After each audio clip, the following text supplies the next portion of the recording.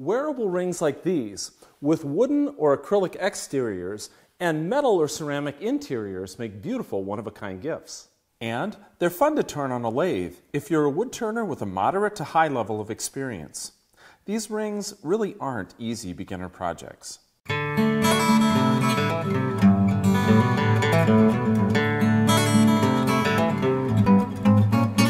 In the December 2022 issue of Woodworker's Journal, I've written an article about it that walks you through the ring turning process step by step. And you can watch Rockler's informative video about it by going to the link below. But there's one step to the ring turning process that I found particularly difficult, and it's this. Enlarging this inside hole in the acrylic or wooden ring blank to fit the metal or ceramic ring core. Here's why. Because these holes are so small, it's hard to fit carbide insert turning tools inside the opening without the shaft of the tool interfering with the rim of the drilled hole. And regardless of the tool, you have to be really careful to keep the cutter going straight into the blank. Otherwise, if you happen to turn the handle of the tool slightly one way or the other when you're reaming out this hole, you'll end up creating a cone-shaped hole that's wider at the opening or the back. And it's hard to tell when that's happening because the tolerance between straight walls of the hole and cone-shaped is so small. And a cone-shaped hole won't allow the ring core to fit the ring blank properly. You'll end up with a gap on one side of the ring or the other that won't look good or create a strong glue bond. But I've got a solution.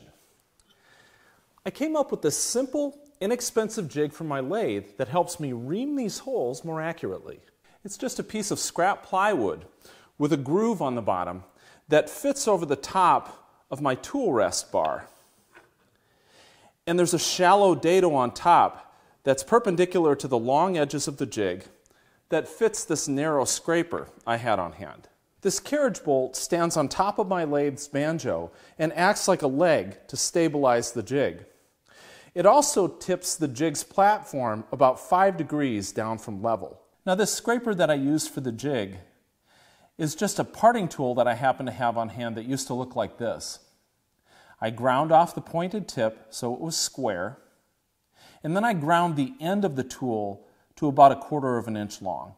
I also ground the narrow end and a portion of the left edge of the scraper to 15 degrees to create 2 cutting edges on the end and on the left side.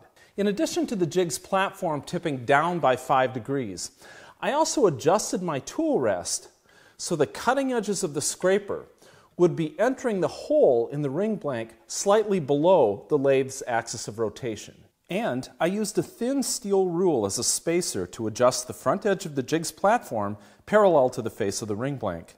Doing that ensured that the dado for the scraper on top would be parallel to the walls of the hole already drilled into the ring blank. For me, this jig solves 2 big problems. First, the dado on top enables the scraper to be fed straight into the ring blank without creating a cone-shaped hole. And second, because this jig just sits on the tool rest, you can slide it laterally, even in tiny amounts. And that's important because you want to ream the hole on the inside of this ring blank larger in very tiny increments until it just fits this ring core. Now, here's how I use the jig.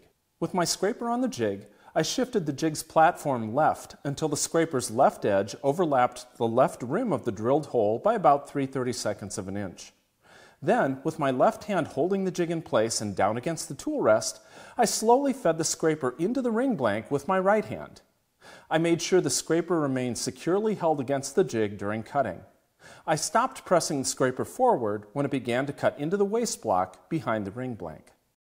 Then I'd pull the jig off the tool rest so I could check the new hole size against a caliper set to the outside diameter of my ring core. And if the hole was still too small, I'd shift the jig over a bit and repeat the scraping process. I did this as many times as I needed to until the ring core would slide all the way into the ring blank hole. The key to this process working well is to scrape a little off and check the hole size. Scrape a little more off and check the hole size again. And be patient. The tolerance is really important and you don't want a sloppy fit. I hope this little jig helps your ring turning efforts. They may be a little tricky to make, but if you work carefully, you'll create rings that someone will be proud to wear, and you'll have a great time doing it. I'm Chris Marshall with Woodworkers Journal Magazine and Rockler, and thanks for watching.